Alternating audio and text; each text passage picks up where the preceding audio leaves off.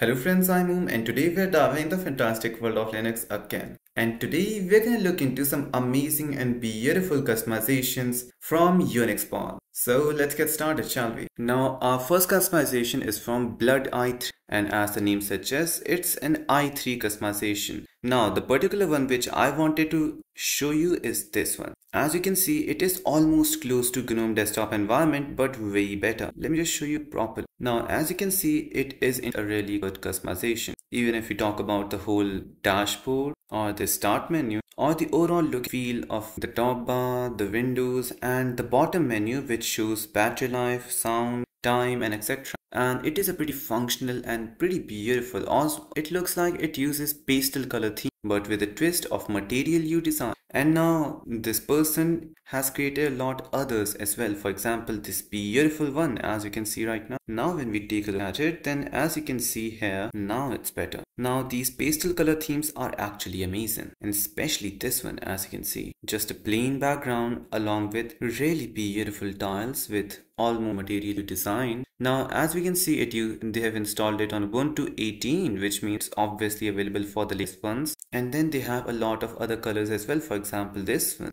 literally. And then how the window tiling manager works is in. And then we have the blue variant as well, and the orange and the red, and just this one, the cyan but with a little frosty design. This is something, when we open it properly, this is how it looks like. Most of the stuff is a little panelish, like it doesn't have a start menu or anything else, no icons, it's just text with the required information, and that's. Now there are some warnings for this one as well. For example, this one is an old customization, which means there are a few things which might be changed because Linux is constantly evolving. But the installation process is really simple, and all the stuff is here in their GitHub drive, and I believe they must have an installation process. And if you have any problems with that, then you can just ask ChatGPT to help you in the process. Now let's go to the second, which is an XFCE customization. So yep, low-end PC users are gonna really enjoy this one. Now this one uses Papyrus icon pack as I can see, but along with the XFCE desktop has been heavily customized, but it's really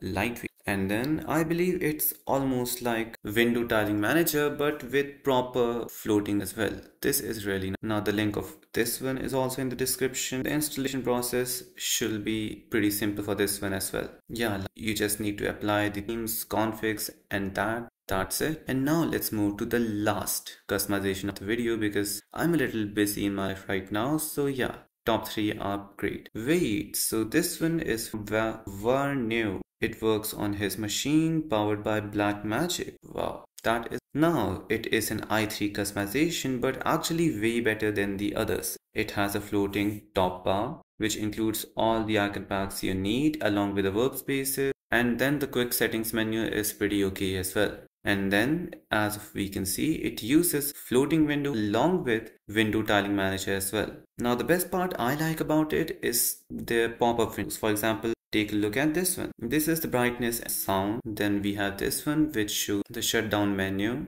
and then we have the top bar looks, and it is pretty lightweight because it is i3. So yep, it is gonna be really awesome for those who have low-end PCs. And now he's properly showcasing everything as well. For example, starting with the Firefox theme. Yeah, this is nice. Maybe the best in our opinion, because the music player is also like he has properly customized each and every component of the whole operating system. And this is the most well-maintained repository on GitHub page I've seen till now, with proper installation notes to help you installing this customization. And with that being said, I hope you have enjoyed the video, and if you do, then subscribe for more awesome tech videos uploaded on this channel regularly. And I'll meet you next video. Till then, I'm signing out.